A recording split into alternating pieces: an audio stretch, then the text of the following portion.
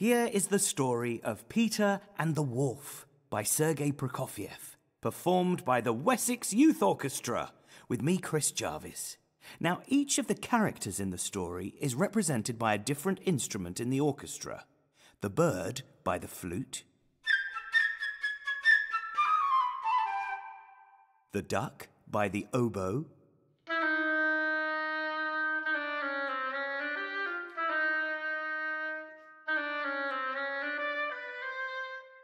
the cat by the clarinet,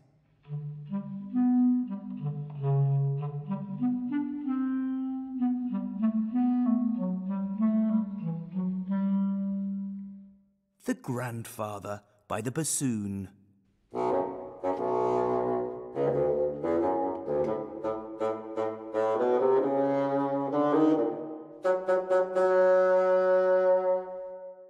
the wolf by the French horns,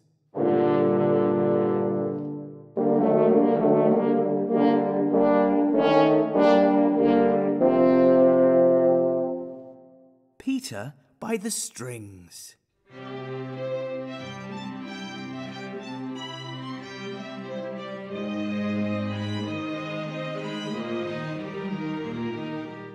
The rifle shots by the timpani and the big drum.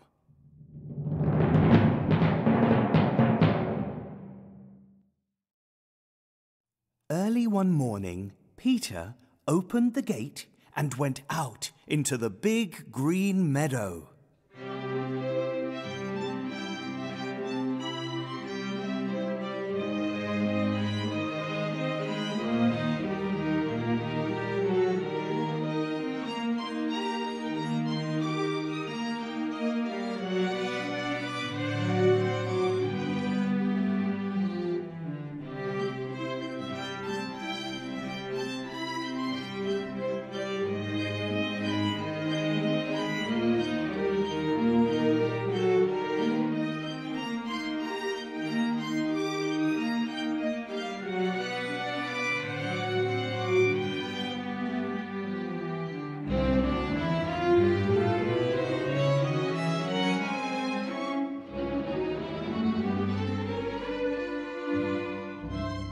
On a branch of a big tree sat a small, friendly bird. "All is quiet, all is quiet," chirped the bird cheerfully.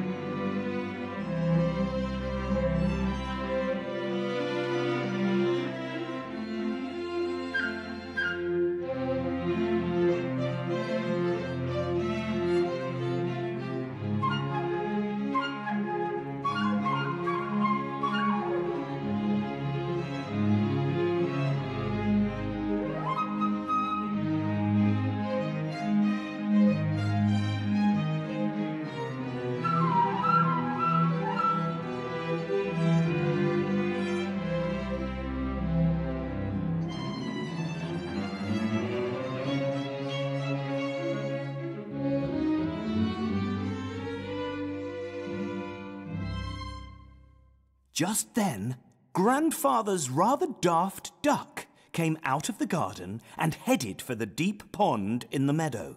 "Oh, fabulous! Someone's left the gate open. Now I can go out and have a swim." Quack, quack, quack, quack, quack.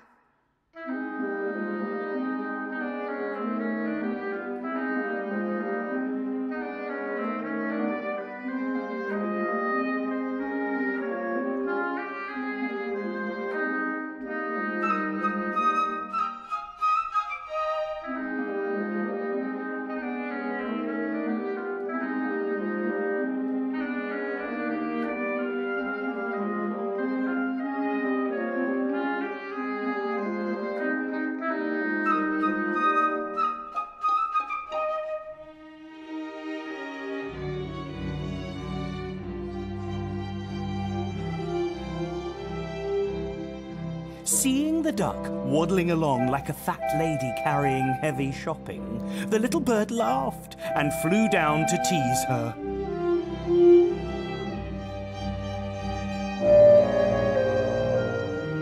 "What kind of bird are you if you can't fly?" he said. "What kind of bird are you if you can't swim?" replied the duck as she dived into the pond with a splash.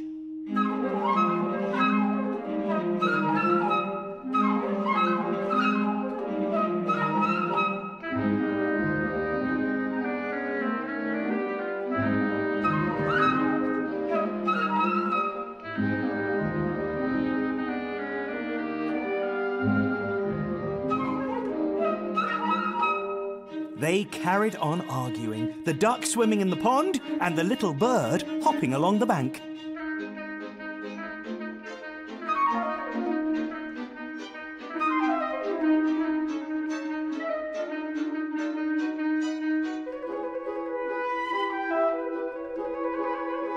Suddenly, something caught Peter's attention.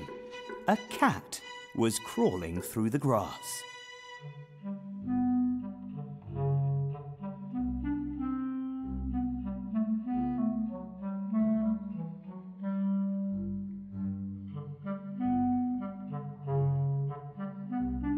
The cat thought, "Oh, look, that bird is so busy arguing with just one pounce. I'll grab him with my claws." Stealthily, she crept towards him on her velvet paws.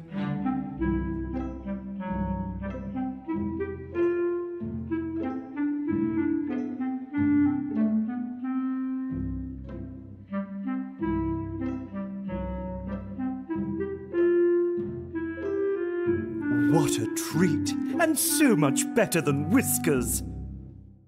Meow! "Look out!" shouted Peter, and the bird immediately flew up into the tree.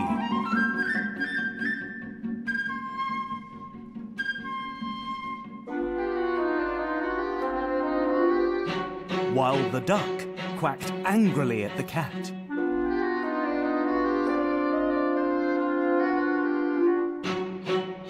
From the safety of the middle of the pond, "You'll not get me!"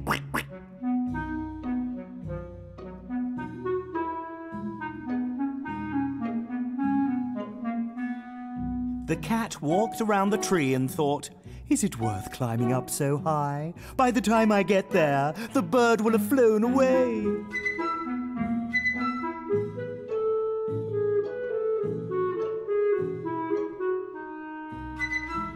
"Good heavens! What's going on out here?" roared Peter's grandfather coming out of the house. He was angry because Peter had gone into the meadow and left the gate open. "What would you do if a wolf came out of the forest? Eh? Eh?"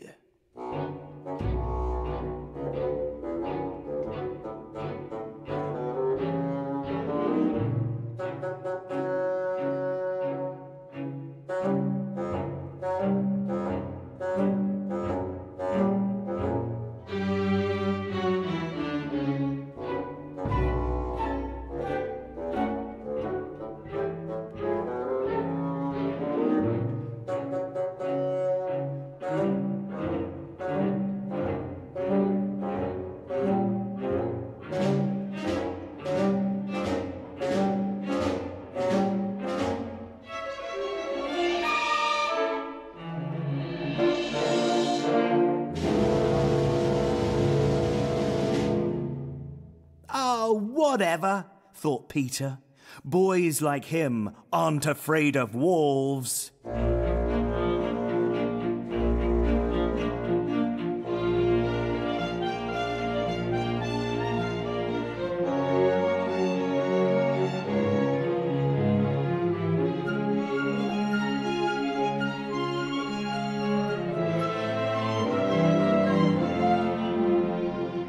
It's far too dangerous out here. Now get yourself inside, please, Peter.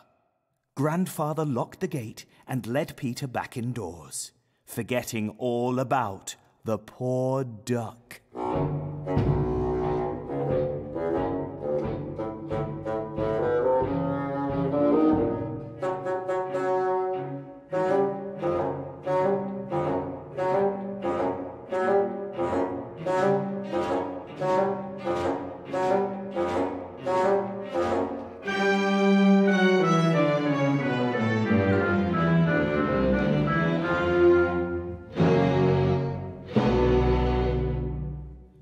No sooner had they gone than a big grey wolf came out of the forest. "Oh, hello. You know, everybody asks me, 'What's the time, Mr. Wolf?' And do you know what I say? I say it's dinner time!"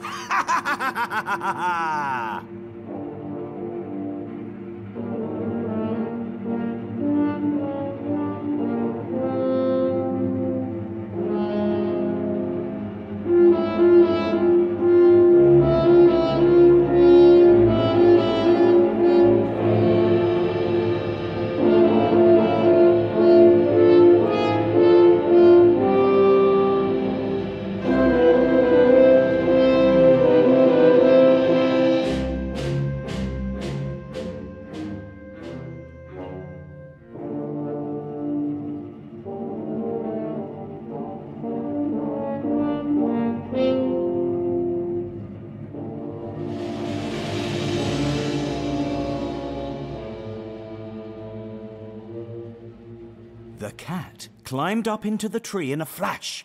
"You'll not get me, you big hairy brute!"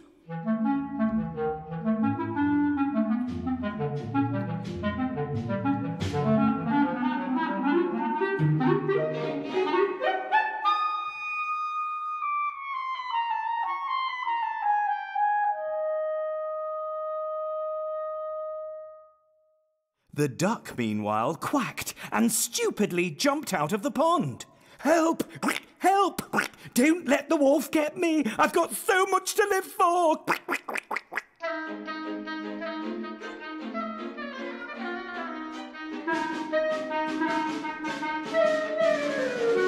But no matter how hard the duck tried to run, she couldn't escape the wolf. He was getting nearer, nearer, catching up with her. And then he got her. And with one huge gulp, swallowed her. Crispy duck. Not a bad starter. But what about the main course?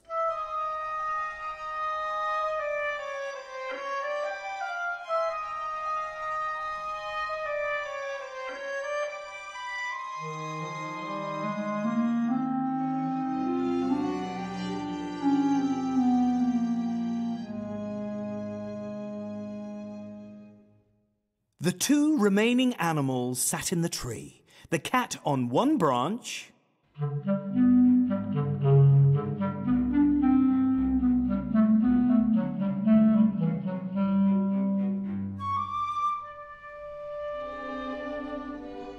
the bird on another.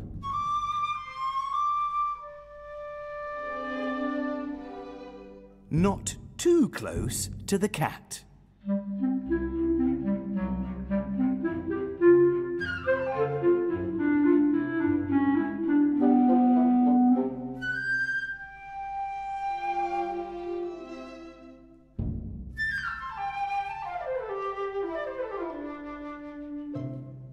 And the wolf walked round and round the tree, looking at them with greedy eyes.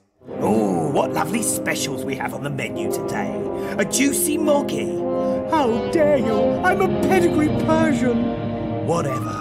And a tasty bird. I'll gobble you up in one gulp. Well, after all, you are a swallow."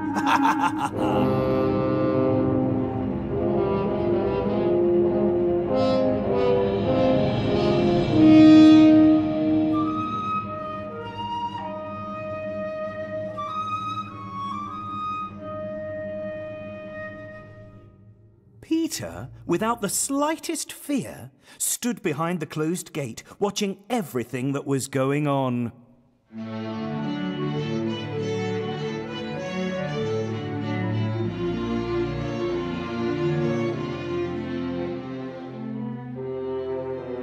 "Don't you pick on them!" he shouted. "Oh, don't worry, I won't pick on them. I'll wolf them down!" The wolf was too busy laughing to notice Peter climbing the high stone garden wall. One of the branches of the tree around which the wolf was walking stretched out over the wall. Grabbing hold of the branch,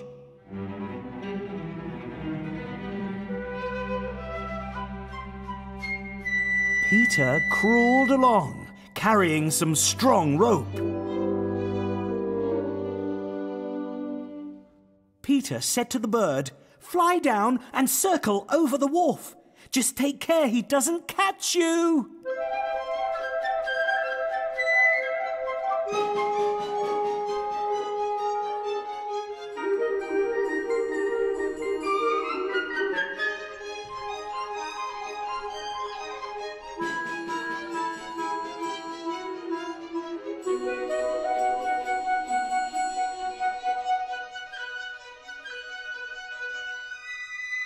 The bird almost touched the wolf's head with his wings. The wolf snapped angrily at him. "Oi, cut that out!"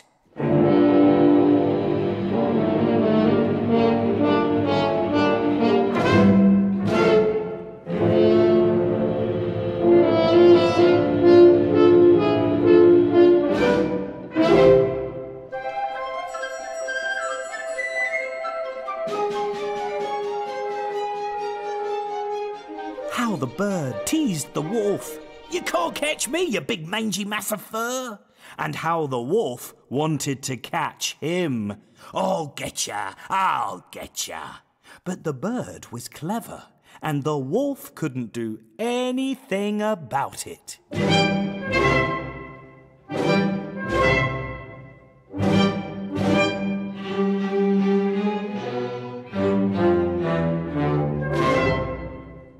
Meanwhile, Peter made the rope into a lasso and carefully letting it down,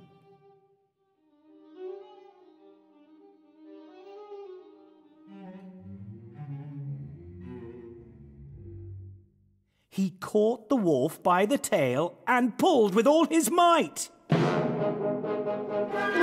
what's going on? Stop it! That tickles! Ow, no!" The trapped wolf began to jump wildly, trying to get loose. "Help! Help! I want my mummy!"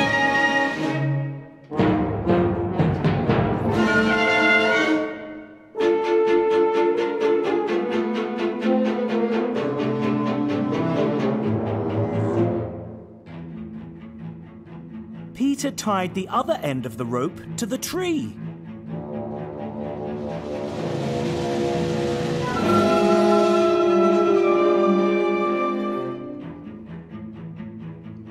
But the wolf's jumping only made the rope around his tail tighter. Oh, what a rotten trick!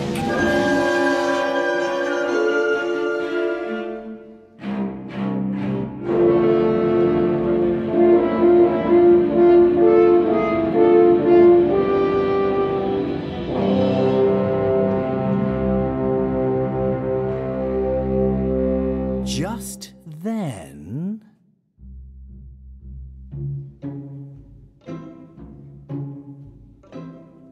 the hunters came out of the woods.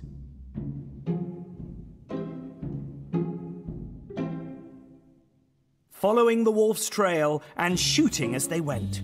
"Look over there, Captain! It's the big hairy wolf! Let's shoot it! I could do with a new coat!"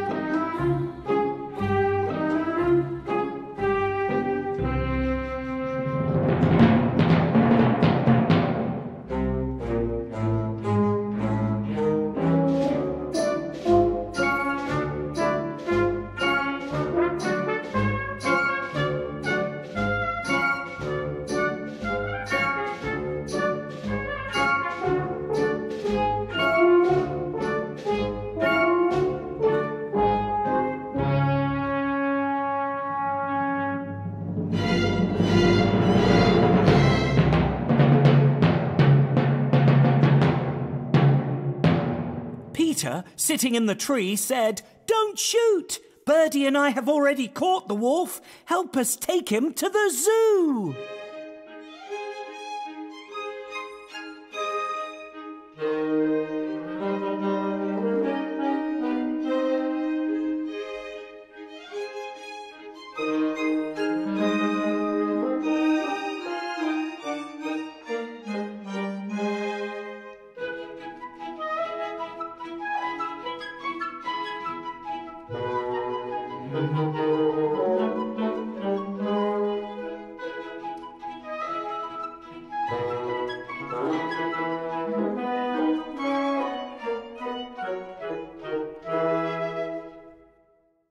And now,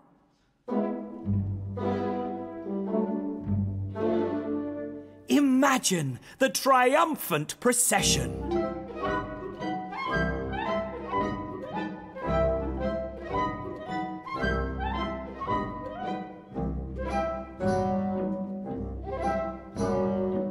Peter at the head. Champion!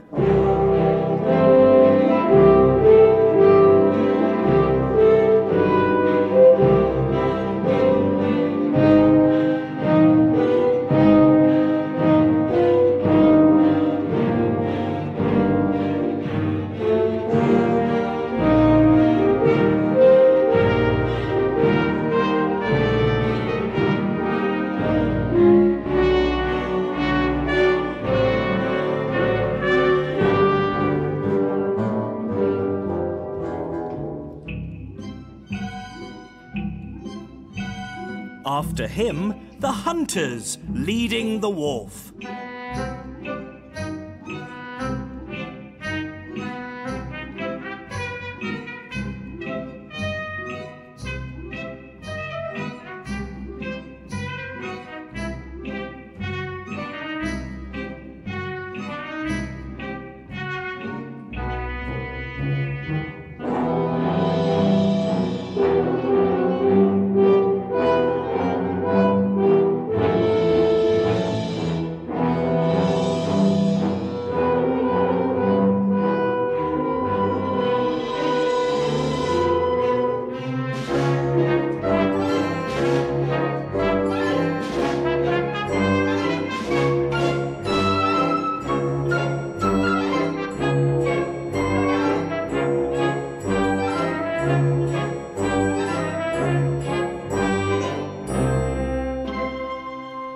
And winding up the procession, Grandfather and the cat. "Peter's my hero," she said. "Of course he's a hero. He's my grandson. But he shouldn't have taken risks at his age. I dread to think what might have happened if Peter hadn't caught the wolf."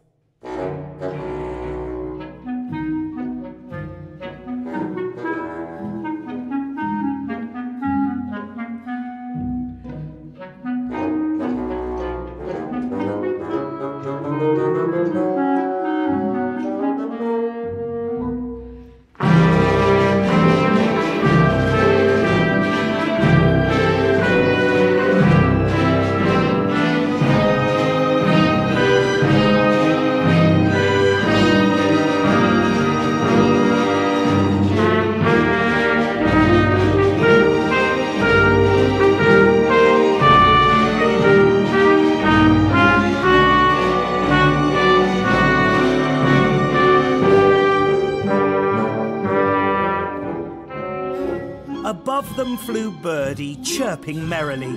"Aren't we brave? Look what Peter and I have caught!"